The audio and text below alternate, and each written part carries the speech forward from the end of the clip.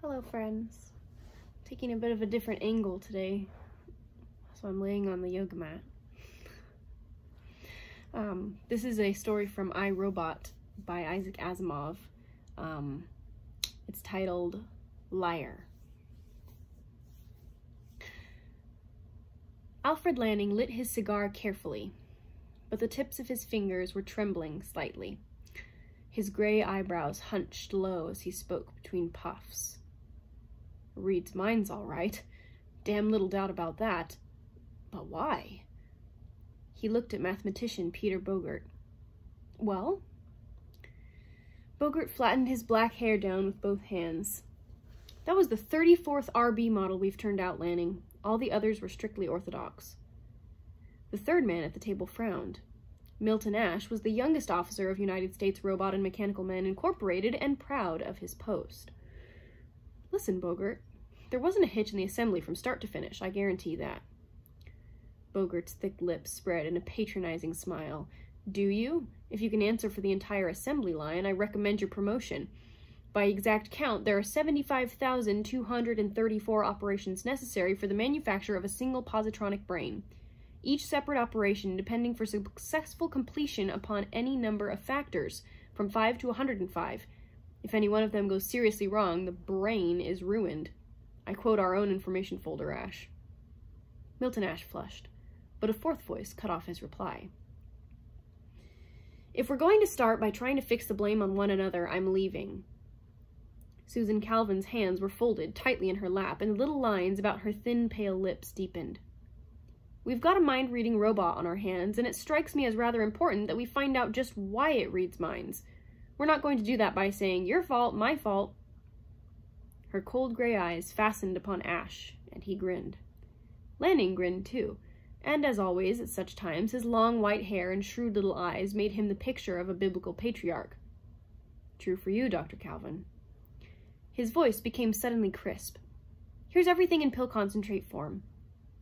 We've produced a positronic brain of supposedly ordinary vintage that's got the remarkable property of being able to tune in on thought waves. It would mark the most important advance in robotics in decades if we knew how it happened. We don't, and we have to find out. Is that clear? May I make a suggestion? Asked Bogart. Go ahead. I'd say that until we do figure out the mess, and as a mathematician I expect it to be a very devil of a mess, we keep the existence of RD-34 a secret. I mean even from the other members of the staff. As heads of the departments, we ought not to find it an insoluble problem, and the fewer know about it. Bogart is right, said Dr. Calvin. Ever since the interplanetary code was modified to allow robot models to be tested in the plants before being shipped out to space, anti-robot propaganda has increased. If any word leaks out about a robot being able to read minds before we can announce complete control of the phenomenon, pretty effective capital could be made out of it. Lanning sucked at his cigar and nodded gravely. He turned to Ash. I think you said you were alone when you first stumbled on this thought-reading business. I'll say I was alone. I got the scare of my life. RB-34 had just been taken off the assembly table and they sent him down to me. Oberman was off somewhere, so I took him down to the testing rooms myself. At least I started to take him down. Ash paused and a tiny smile tugged at his lips. Say, did any of you ever carry on a thought conversation without knowing it? No one bothered to answer, and he continued. You don't realize it at first, you know. He just spoke to me, as logically and sensibly as you can imagine, and it was only when I was most of the way down to the testing rooms that I realized that I hadn't said anything. Sure, I thought plenty, but that isn't the same thing, is it? I locked that thing up and ran for Lanning. Having it walking beside me, calmly peering into my thoughts and picking and choosing from among them gave me the willies. I imagine it would, said Susan Calvin thoughtfully. Her eyes fixed themselves upon Ash in an oddly intent manner. We are so accustomed to considering our own thoughts private. Lanning broke in impatiently. Then only the four of us know. All right, we've got to go about this systematically. Ash, I want you to check over the assembly line from beginning to end. Everything. You're to eliminate all operations in which there was no possible chance of an error, and list all those where there were, together with its nature and possible magnitude. Tall order, grunted Ash. Naturally. Of course, you're to put the men under you to work on this, every single one if you have to, and I don't care if we go behind schedule either. But they're not to know why, you understand. Yes. The young technician grinned wryly. It's still a Lulu of a job. Lanning swiveled about in his chair and faced Calvin. You'll have to tackle the job from the other direction. You're the robopsychologist of the plant, so you're to study the robot itself and work backward. Try to find out how he ticks. See what else is tied up with his telepathic powers, how far they extend, how they warp his outlook, and just exactly what harm it has done to his ordinary RB properties. You got that? Lanning didn't wait for Dr. Calvin to answer. I'll coordinate the work and interpret the findings mathematically. He puffed violently at his cigar and mumbled the rest through the smoke. Bogart will help me there, of course. Bogart polished the nails of one pudgy hand with the other and said blandly, I dare say I know a little in the line. Well, I'll get started. Ash shoved his chair back and rose. His pleasantly youthful face crinkled in a grin. I've got the darndest job of any of us, so I'm getting out of here and to work. He left with a slurred, Be seeing ya. Susan Calvin answered with a barely perceptible nod, but her eyes followed him out of sight, and she did not answer when Lanning grunted and said, Do you want to go up and see RB-34 now, Dr. Calvin? RB-34's photoelectric eyes lifted from the book at the muffled sound of hinges turning, and he was upon his feet when Susan Calvin entered. She paused to readjust the huge no entrance sign upon the door, and then approached the robot. I've brought you the texts upon hyperatomic motors, Herbie. A few, anyway. Would you care to look at them? RB-34, otherwise known as Herbie, lifted the 3 heavy books from her arms and opened to the title page of one. Theory of hyperatomics, he mumbled inarticulately to himself as he flipped the pages and then spoke with an abstracted air. Sit down, Dr. Calvin. This will take me a few minutes. The psychologist seated herself and watched Herbie narrowly as he took a chair at the other side of the table and went through the 3 books systematically. At the end of half an hour, he put them down. Of course, I know why you brought these. The corner of Dr. Calvin's lip twitched. I was afraid you would. It's difficult to work with you, Herbie. You're always a step ahead of me. It's the same with these books, you know, as with the others. They just don't interest me. There's nothing to your textbooks. Your science is just a mass of collected data plastered together by makeshift theory, and all so incredibly simple that it's scarcely worth bothering about. It's your fiction that interests me. Your studies of the interplay of human motives and emotions. His mighty hand gestured vaguely as he sought the proper words. Dr. Calvin whispered, I think I understand. I can see into minds, you see, the robot continued, and you have no idea how complicated they are. I can't begin to understand everything because my own mind has so little in common with them, but I try, and your novels help. Yes, but I'm afraid that after going through some of the harrowing emotional experiences of our present-day sentimental novel, there was a tinge of bitterness in her voice, you find real minds like ours dull and colorless. But I don't! The sudden energy in the response brought the other to her feet. She felt herself reddening and thought wildly, he must know! Herbie subsided suddenly, and muttered in a low voice from which the metallic timbre departed almost entirely. But, of course I know about it, Dr. Calvin. You think of it always, so how can I help but know? Her face was hard. Have you told anyone? Of course not! This was genuine surprise. No one has asked me. Well then, she flung out, I suppose you think I'm a fool. No, it is a normal emotion. Perhaps that is why it's so foolish. The wistfulness in her voice drowned out everything else.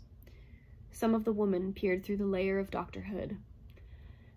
I am not what you would call attractive. If you are referring to mere physical attraction, I couldn't judge, but I know in any case that there are other kinds of attraction. Nor young. Dr. Calvin had scarcely heard the robot. You are not yet 40. An anxious insistence had crept into Herbie's voice.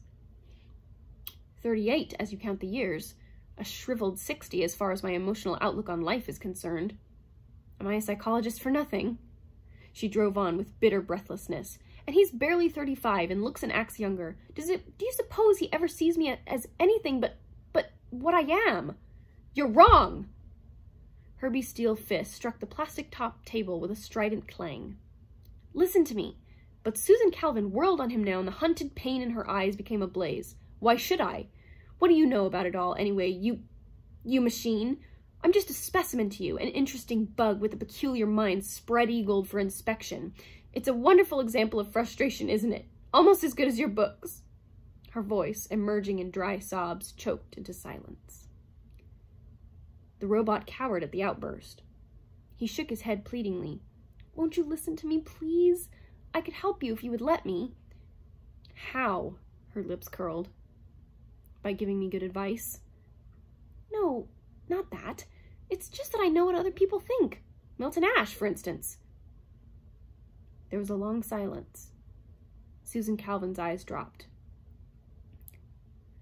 I don't want to know what he thinks, she gasped. Keep quiet. I think you would want to know what he thinks. Her head remained bent, but her breath came more quickly. You are talking nonsense, she whispered. Why should I? I'm trying to help. Milton Ash's thoughts of you... He paused. And then the psychologist raised her head. Well? The robot said quietly. He loves you. For a full minute, Dr. Calvin did not speak. She merely stared. Then, you are mistaken. You must be. Why should he? But he does. A thing like that cannot be hidden. Not from me. But I am so... She stammered to a halt. He looks deeper than the skin and admires intellect in others. Milton Ash is not the type to marry a head of hair and a pair of eyes. Susan Calvin found herself blinking rapidly and waited before speaking. Even then, her voice trembled. Yet he certainly never in any way indicated. Have you ever given him a chance? How could I? I've never thought that... Exactly. The psychologist paused in thought and then looked up suddenly. A girl visited him here at the plant half a year ago. She was pretty, I suppose, blonde and slim, and of course could scarcely add 2 and 2. He spent all day puffing out his chest, trying to explain how a robot was put together. The hardness had returned. Not that she understood. Who was she? Herbie answered without hesitation. I know the person you're referring to. She's his first cousin, and there's no romantic interest there, I assure you. Susan Calvin rose to her feet with a vivacity almost girlish. Now, isn't that strange? That's exactly what I used to pretend to myself sometimes, though I never really thought so. Then it all must be true. She ran to Herbie and seized his cold, heavy hand in both of hers. Thank you, Herbie. Her voice was an urgent, husky whisper. Don't tell anyone about this. Let it be our secret. And thank you again. With that and a convulsive squeeze of Herbie's unresponsive metal fingers, she left. Herbie turned slowly to his neglected novel, but there was no one to read his thoughts. Milton Ash stretched slowly and magnificently to the tune of cracking joints and a chorus of grunts, and then glared at Peter Bogert, Ph.D. Say, he said, I've been at this for a week now with just about no sleep. How long do I have to keep it up? I thought you said the positronic bombardment in vac chamber D was the solution. Bogert yawned delicately and regarded his white hands with interest. It is. I'm on the track. I know what that means when a mathematician says it. How near the end are you? It all depends. On what? Ash dropped into a chair and stretched his long legs out before him. On landing. The old fellow disagrees with me. He sighed. A little bit behind the times, that's the trouble with him. He clings to matrix mechanics as the all-in-all, and this problem calls for more powerful mathematical tools. He's so stubborn. Ash muttered sleepily. Why not ask Herbie and settle the whole affair? Ask the robot? Bogert's eyebrows climbed. Why not? Didn't the old girl tell you? You mean Calvin? Yeah, Susie herself. The robot's a mathematical whiz. He knows all about everything, plus a bit on the side. He does triple integrals in his head and eats up tensor analysis for dessert. The mathematician stared skeptically. Are you serious? So help me. The catch is that the dope doesn't like math. He would rather read slushy novels. Honest, you should see the tripe Susie keeps feeding him. Purple Passion and Love in Space. Dr. Calvin hasn't said a word of this to us. Well, she hasn't finished studying him. You know how she is. She likes to have everything just so before letting out the big secret. She's told you. We sort of got to talking. I have been seeing a lot of her lately. He opened his eyes wide and frowned. Say, Bogey, have you been noticing anything queer about the lady lately? Bogart relaxed into an undignified grin. She's using lipstick, if that's what you mean. Hell, I know that. Rouge, powder, and eyeshadow, too. She's a sight, but it's not that. I can't put my finger on it. It's the way she talks, as if she were happy about something. He thought a little, and then shrugged. The other allowed himself a leer, which, for a scientist past 50, was not a bad job. Maybe she's in love. Ash allowed his eyes to close again. You're nuts, Bogey. You go speak to Herbie. I want to stay here and go to sleep. Right. Not that I particularly like having a robot tell me my job, nor that I think he can do it.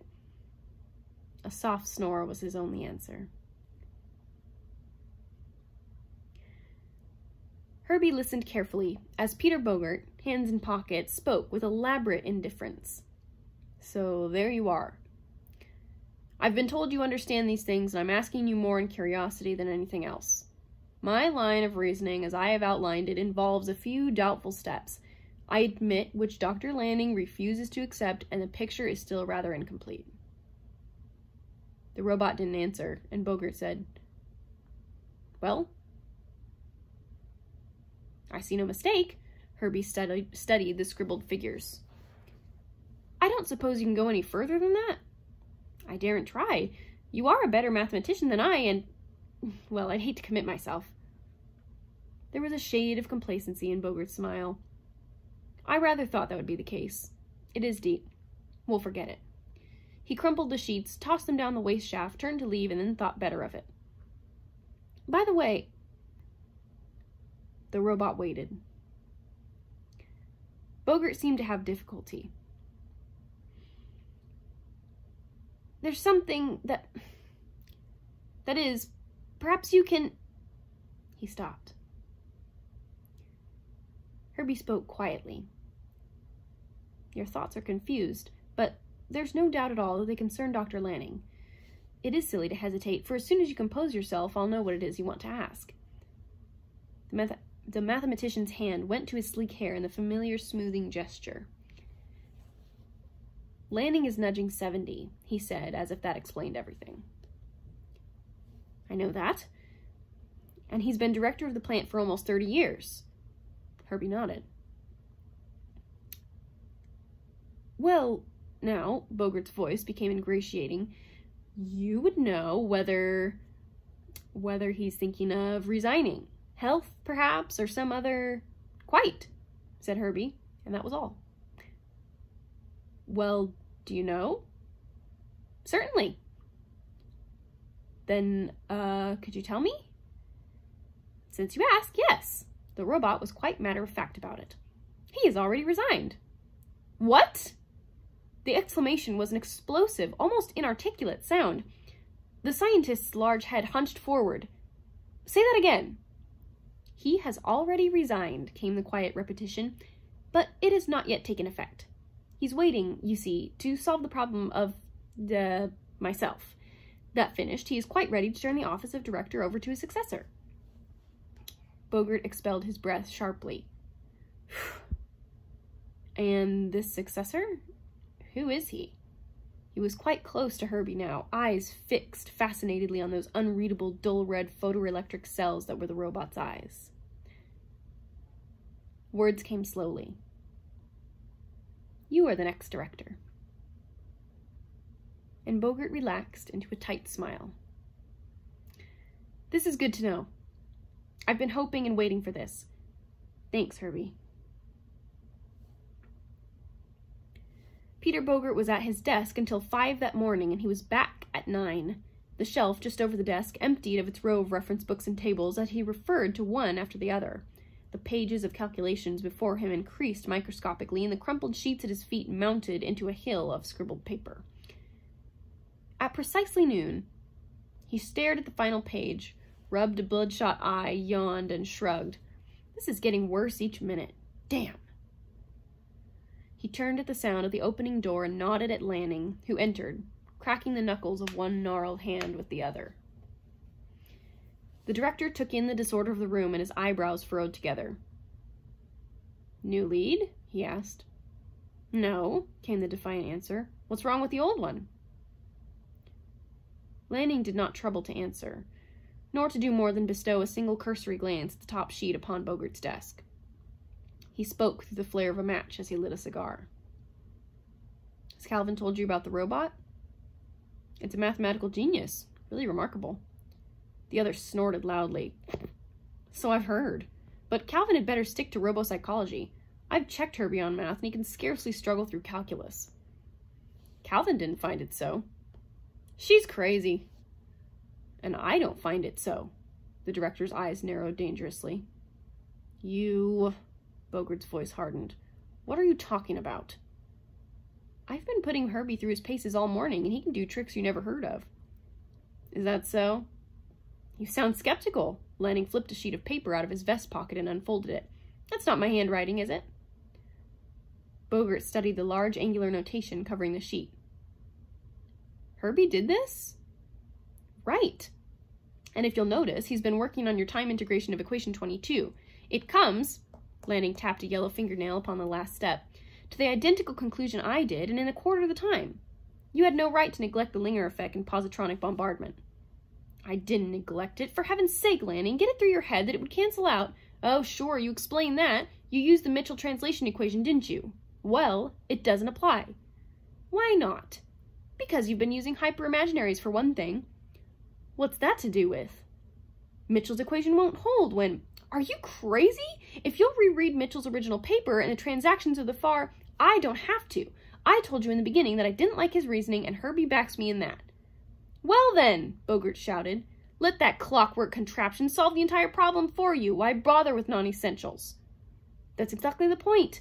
Herbie can't solve the problem, and if he can't, we can't alone. I'm submitting the entire question to the National Board. It's gotten beyond us. Bogart's chair went over backward as he jumped up, a snarl, face crimson. You're doing nothing of the sort. Lanning flushed in his turn. Are you telling me what I can't do? Exactly, was the gritted response. I've got the problem beaten, and you're not to take it out of my hands, understand? Don't think I don't see through you, you desiccated fossil. You'd cut your own nose off before you let me get the credit for solving robotic telepathy. You're a damned idiot, Bogart, and in 1 second I'll have you suspended for insubordination. Lanning's lower lip trembled with passion. Which is one thing you won't do, Lanning. You haven't any secrets with a mind-reading robot around, so don't forget that I know all about your resignation.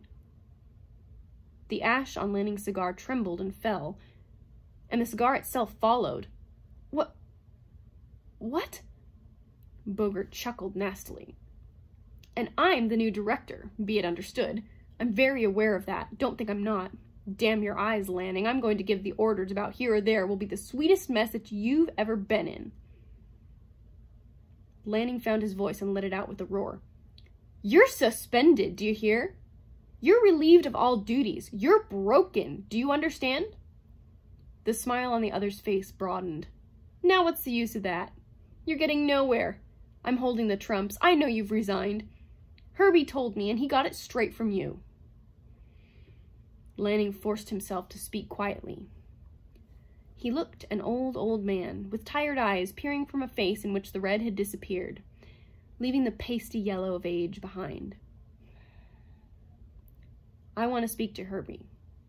He can't have told you anything of the sort. You're playing a deep game, Bogart, but I'm calling your bluff. Come with me. Bogart shrugged. To see Herbie? Good. Damn good. It was also precisely at noon that Milton Ash looked up from his clumsy sketch and said, You get the idea? I'm not too good at getting this down, but that's about how it looks. It's a honey of a house, and I get it for next to nothing. Susan Calvin gazed across at him with melting eyes.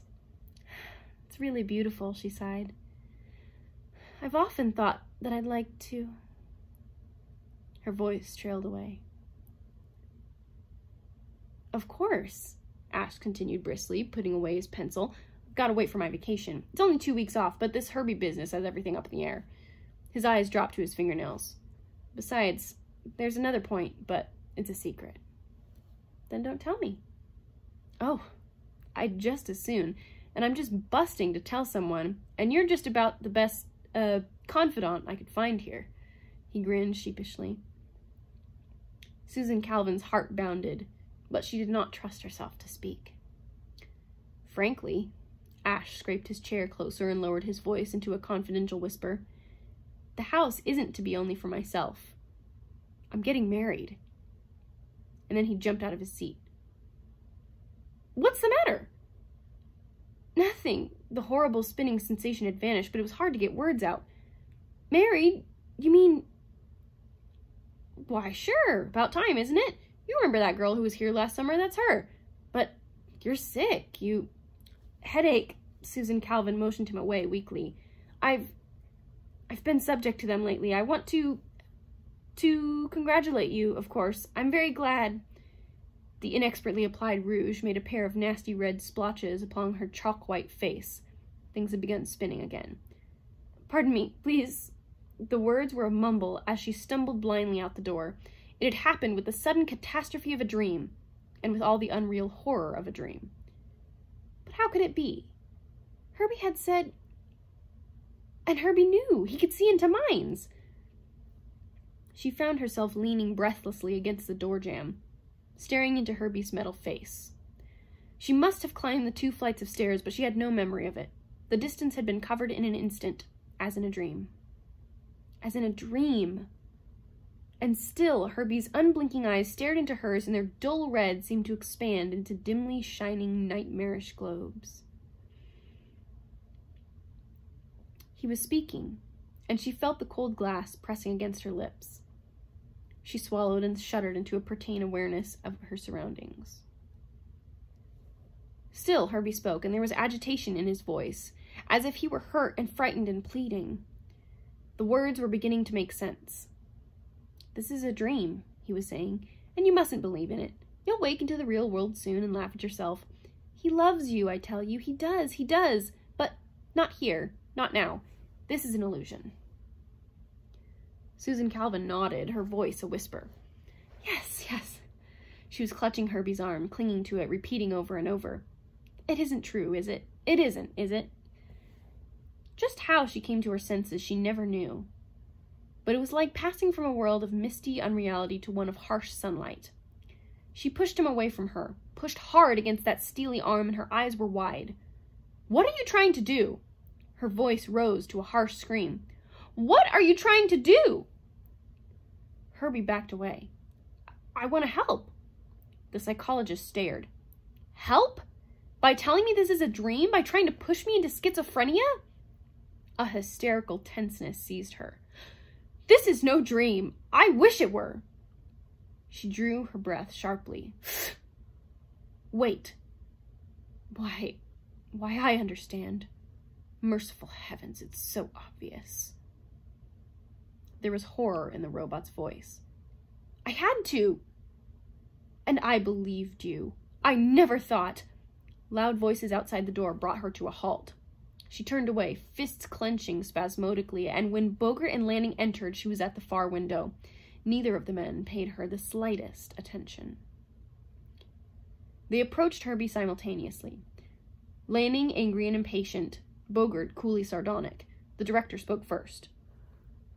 Here now, Herbie, listen to me. The robot brought his eyes sharply down upon the aged director. Yes, Dr. Lanning. Have you discussed me with Dr. Bogart? No, sir. The answer came slowly, and the smile on Bogart's face flashed off. What's that? Bogart shoved in ahead of his superior and straddled the ground before the robot. Repeat what you told me yesterday.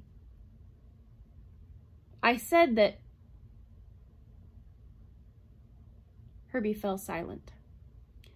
Deep within him, his metallic diaphragm vibrated in soft discord. Didn't you say he had resigned? Roared Bogart. Answer me! Bogart raised his arm frantically, but Lanning pushed him aside. Are you trying to bully him into lying? You heard him, Lanning? He began to say yes and stopped. Get out of my way. I want the truth out of him, understand? I'll ask him. Lanning turned to the robot. All right, Herbie, take it easy. Have I resigned? Herbie stared, and Lanning repeated anxiously. Have I resigned? There was the faintest trace of a negative shake of the robot's head. A long wait produced nothing further. The two men looked at each other, and the hostility in their eyes was all but tangible. "What the devil?" blurted Bogart. "Has the robot gone mute? Can't you speak, you monstrosity?" "I can speak," came the ready answer. "Then answer the question. Didn't you tell me Lanning has resigned? Hasn't he resigned?" And again, there was nothing but dull silence, until from the end of the room, Susan Calvin's laugh rang out suddenly, high-pitched and semi-hysterical. The two mathematicians jumped, and Bogart's eyes narrowed. "You hear? What's so funny?" "Nothing's funny." Her voice was not quite natural. "It's just that I'm not the only one that's been caught. There's irony in 3 of the greatest experts in robotics in the world falling into the same elementary trap, isn't there?" Her voice faded, and she put a pale hand to her forehead. "But it isn't funny." This time, the look that passed between the two men was one of raised eyebrows. "What trap are you talking about?" asked Lansing stiffly. "Is there something wrong with Herbie?" "No." She approached them slowly. "Nothing's wrong with him. Only with us." She whirled suddenly and shrieked at the robot. "Get away from me! Go to the other end of the room and don't let me look at you!" Herbie cringed before the fury of her eyes and stumbled away in a clattering trot. Lanning's voice was hostile. "What is all this, Dr. Calvin?" She faced them and spoke sarcastically. "Surely you know the fundamental first law of robotics." The other two nodded together. "Certainly," said Bogart, irritably. "A robot may not injure a human being or through inaction allow him to come to harm." "How nicely put," sneered Calvin. "But what kind of harm?" "Why, any kind." "Exactly, any kind. But what about hurt feelings? What about deflation of one's ego? What about the blasting of one's hopes? Is that injury?" Lanning frowned. What would a robot know about... And then he caught himself with a gasp. "You've caught on, have you? This robot reads minds. Do you suppose it doesn't know everything about mental injury? Do you suppose that if asked a question, it wouldn't give exactly that answer that one wants to hear? Wouldn't any other answer hurt us, and wouldn't Herbie know that?" "Good heavens," muttered Bogart. The psychologist cast a sardonic glance at him. "I take it you asked him whether Lanning had resigned. You wanted to hear that he had resigned, and so that's what Herbie told you." "And I suppose that is why," said Lanning tonelessly, "it would not answer a little while ago. It couldn't answer either way without hurting one of us." There was a short pause in which the men looked thoughtfully across the room at the robot, crouching in the chair by the bookcase, head resting in one hand. Susan Calvin stared steadfastly at the floor. He knew all of this. That devil knows everything, including what went wrong in his assembly. Her eyes were dark and brooding. Lanning looked up. "You're wrong there, Dr. Calvin. He doesn't know what went wrong. I asked him." "What does that mean?" cried Calvin. "Only that you didn't want him to give you the solution. It would puncture your ego to have a machine do what you couldn't. Did you ask him?" She shot at Bogart. "In a way." Bogart coughed and reddened. "He told me he knew very little about mathematics." Lanning laughed, not very loudly, and the psychologist smiled caustically. She said, "I'll ask him. A solution by him won't hurt my ego." She raised her voice into a cold imperative. "Come here." Herbie rose and approached with hesitant steps. "You know, I suppose," she continued, "just exactly at what point in the assembly an extraneous factor was introduced or an essential one left out." "Yes," said Herbie in tones barely heard. "Hold on," broke in Bogart angrily. "That's not necessarily true. You want to hear that, that's all." "Don't be a fool," replied Calvin. "He certainly knows as much math as you and Lanning together, since he can read minds. Give him his chance." The mathematician subsided, and Calvin continued. "All right then, Herbie, give. We're waiting." And in and aside, "Get pencils and paper, gentlemen." But Herbie remained silent, and there was triumph in the psychologist's voice. "Why don't you answer, Herbie?" The robot blurted out suddenly, I cannot. You know I cannot. Dr. Bogert and Dr. Lanning don't want me to. They want the solution. But not for me.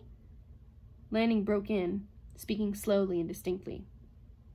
Don't be foolish, Herbie. We do want you to tell us. Bogert nodded curtly. Herbie's voice rose to wild heights. What's the use of saying that? Don't you suppose that I can see past the superficial skin of your mind? Down below, you don't want me to. I'm a machine, given the imitation of life only by virtue of the positronic interplay in my brain, which is man's device. You can't lose face to me without being hurt. That is deep in your mind and won't be erased. I can't give the solution. We'll leave, said Dr. Lanning. Tell Calvin. That would make no difference, cried Herbie, since you would know anyway that it was I that was supplying the answer. Calvin resumed. But you understand, Herbie, that despite that, Doctors Lanning and Bogert want that solution. By their own efforts, insisted Herbie. But they want it, and the fact that you have it and won't give it hurts them. You see that, don't you? Yes, yes. And if you tell them, that hurts them too. Yes! Herbie was retreating slowly, and step by step, Susan Calvin advanced.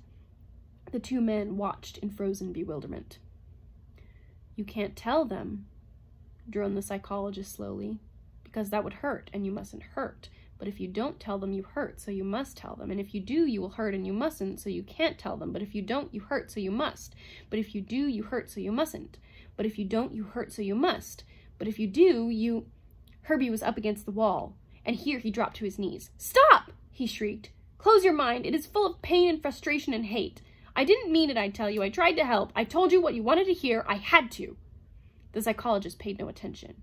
You must tell them, but if you do, you hurt, so you mustn't. But if you don't, you hurt, so you must. But... And Herbie screamed. It was like the whistling of a piccolo, many times magnified, shrill and shriller till it keened with the terror of a lost soul and filled the room with the piercingness of itself. And when it died into nothingness, Herbie collapsed into a huddled heap of motionless metal. Bogert's face was bloodless. He's dead. No! Susan Calvin burst into body-racking gusts of wild laughter.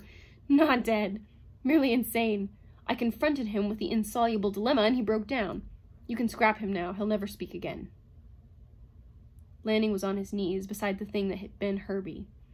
His fingers touched the cold, unresponsive metal face, and he shuddered. You did that on purpose.